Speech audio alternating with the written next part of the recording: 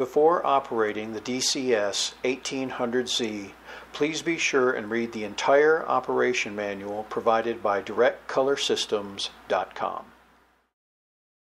This video will cover the daily, weekly, and monthly maintenance routine of the DCS 1800Z. Before beginning maintenance, please make sure that you have on appropriate safety glasses and rubber gloves. As a reference, DCS considers this to be the front of the 1800Z. This is the operator side of the 1800Z, and this is the back of the 1800Z.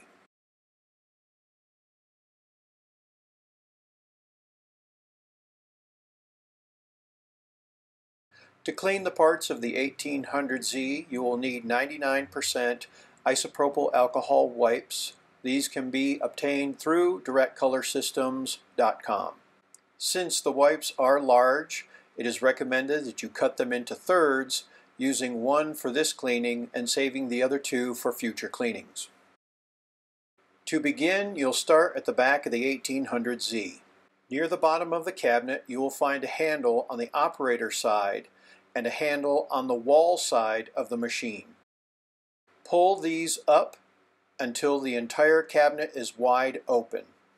The specially designed hinges will hold the cabinet open while you do maintenance. Now that the cover is up, you'll need to raise the entire assembly to its highest point using the up arrow on the control panel.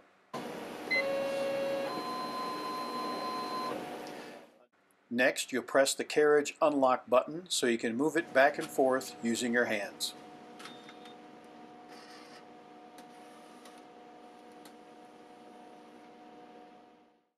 Now, with a little effort, you're going to use one finger and push the carriage to the center. Underneath the carriage, on the left, is the UV lamp. On the right is the print head.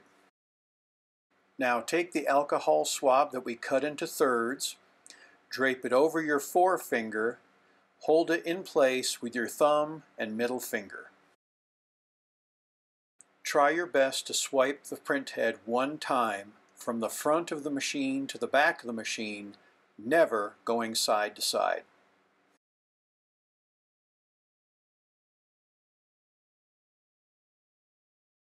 Next, we need to clean the encoder strip.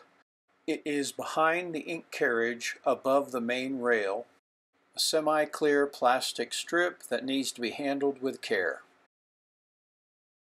Push the carriage to one side of the machine.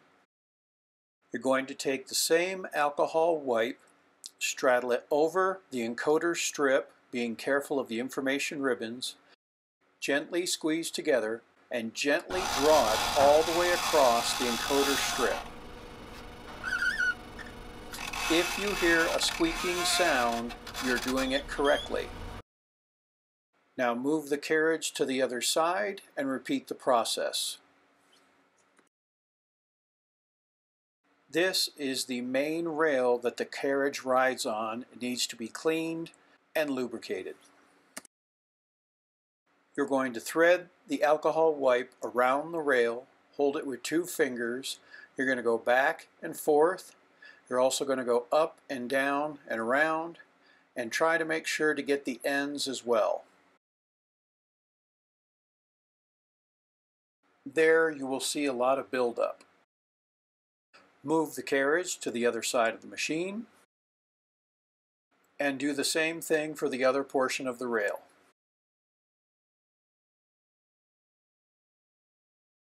As you can see, there is a lot of buildup on the rail and it needs to be cleaned at the end of the printing day. Moving around to the front of the DCS, you will need to clean the bushings on the ink carriage and the rail between the bushings. You'll take the alcohol swab, you'll wipe to the left and right of the bushings, on the bushings, and the rail between the bushings. To lubricate the parts of the 1800Z, you will use MPT12 lubricant. A quick tip: use a roll of tape on a tabletop surface to store the caps of the pen while you work. There is less of a chance of losing them. To lubricate the bushings and the rail between the bushings, you're going to take the MPT pen, hold it down, let a drop form at the end of the stylus, then rock it back and let that lubricant coat the entire stylus. Going slow and being careful. Now bring the stylus to the rail and you're going to rub the stylus up and down and around until all the lubricant is on the rail. Returning to the back of the machine, we're going to continue to lubricate the main rail. Simply put a drop of lubricant about every 2 to 3 inches.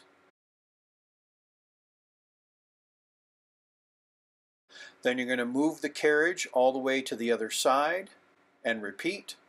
Then you can move the carriage back and forth to get the lubricant worked in. The last part to clean is the capping station. You're going to move the ink carriage out of the way and the capping station is below. These two pads have a rubber gasket or seal all the way around them and needs to be cleaned on the outside with the alcohol pad. There is a small rubber wiper that cleans off the print head. To clean this, you have to move this bar to the side and bring the wiper up with a stylus or your finger. Again, you're going to gently clean the outside of the rubber seal or gasket. Try to get all 4 sides.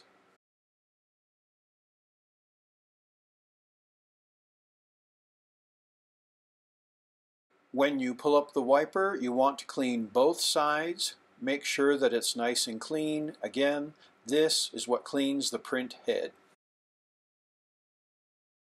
Then you're going to put the wiper back down in its ready position. Feel free to clean other parts of the capping station before putting the carriage back over it.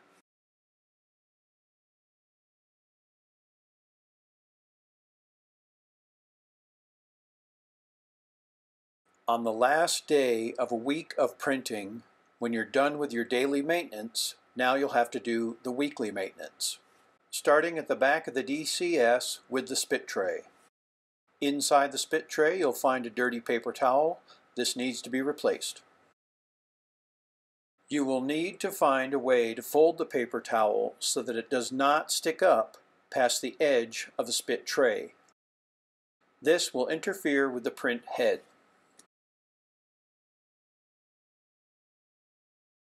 After you replace the paper towel, check periodically while running the machine to make sure that it hasn't popped up over the edge of the spit tray. Notice there is a piece of masking tape on the edge of the spit tray. This will also have to be replaced during weekly maintenance. The tape should be approximately 2 3/4 inches long. You must cut the tape off with scissors or a razor blade. The ends of the tape must be flat. No tears, no bits and pieces. Now you're going to fold the tape lengthwise, but don't let the tape touch itself. Just put a crease in it. This is going to straddle the edge of the spit tank. Now you're going to take that crease and tape it to the edge of the ink tape. You want to make sure that all the tape, every inch, is stuck down very securely.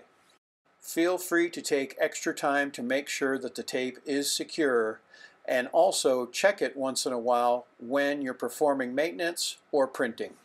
If the tape pops up and the print head goes across it, you will have a huge mess of ink inside the machine and most likely ruin your project.